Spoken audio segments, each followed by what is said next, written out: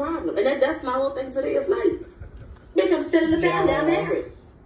I'm still here. You know what I'm saying? So, y'all, it's hard keeping her for real. I brush my puppy every day. You gotta, with poodles, standard poodles, you have to brush them every day. Hey girl, hey girl. This is my pretty baby, y'all.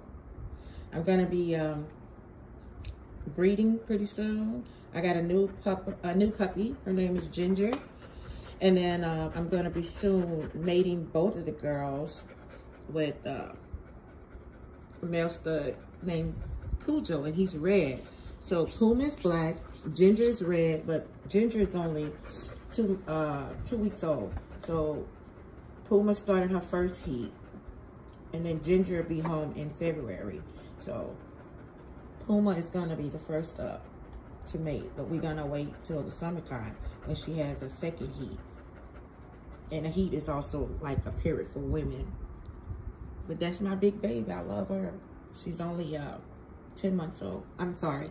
She's 11 months old. She'll be a year old next month on the 13th, but you have to keep them brushed every day. They need maintenance every day or they'll dread up, like dreadlocks.